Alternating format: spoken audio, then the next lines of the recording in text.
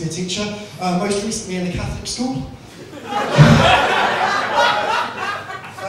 Which, you know, is funny for obvious reasons. What do all the kids call me? Jesus! Jesus. All of the kids call me Jesus, which, you know, in a Catholic school is, you know, funny. It's funny. It's actually quite funny. Not because of the fact that I look like Jesus. It's actually funny because of the fact that these kids clearly think Jesus is a maths teacher.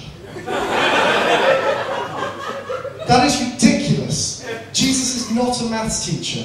Jesus took 5 loaves of bread and 2 fish, divided it between 5,000 people, and thought the answer was lunch. No. Like, and I'm not harping on Jesus either. Like, Jesus would be genuinely good for some jobs. Like, Jesus could work in Starbucks. If he could turn water into wine, he might be able to turn their coffee into something palatable.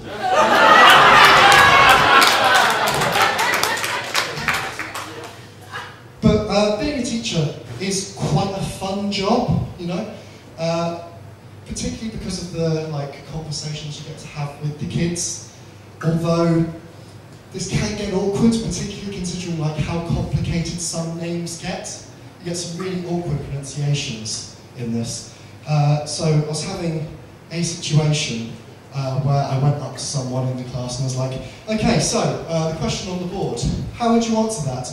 Morgan. Silence. It's like, Morgan. Silence. It is pronounced Morgan, right? No, it's pronounced Natasha.